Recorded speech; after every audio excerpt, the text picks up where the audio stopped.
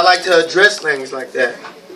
And one of my poems I put together was specifically designed for these two people I represent here today, Trayvon Martin and Kaylee Anthony. I named this piece, "We'll Call You, Don't Bother to Call Us." Sunset eases down the hill, chills up my spine. Who's got the time to kill Billy Crystal? Analyze this, y'all. Pop the top to my abyss. I sneeze at you like vaporized I missed. But now I'm back from my mind gone. I was third world blind in mind's eyes till I was third world mind blown. Now I'm home to mind's own stuff. I sold for a different time zone. Jet lag for the jet fuel costs. I was accosted by airline security. And my oblivion to my obscurity. But excuse me, why are you here? Shh, before you speak, bow down to our caps and gowns. We know your national and we don't like. You come over here with your Southern Baptist missionary pastors rapping about the rapture, self-righteous bastards. We alright.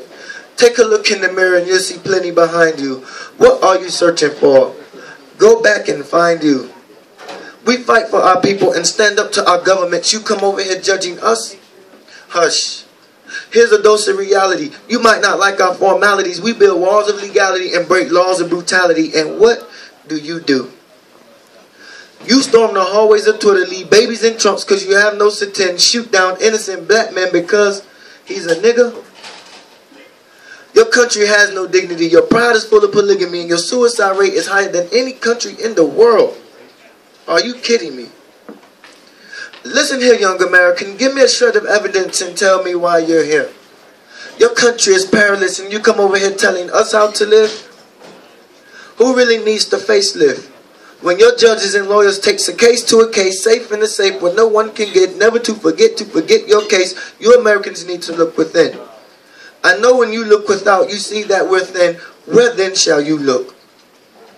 Americans hold themselves hostage with your political power, cock's tail between their legs, hosting cocktail parties, afflicting you with their doctrines and dictions. And they're just a bunch of valid dicks torrent your country for a Harvard and Yale to a loud degree that you stand for. Some ran for the first door open from a country devoid of any tradition. Pay attention, young American.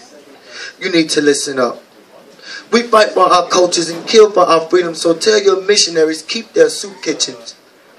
Yes, we're malnutrition and deficient in our guts. Young American, tell your spiritually dead country, we'll call you, don't bother to call us. That's that piece. Damn. For the last piece here, I did this one.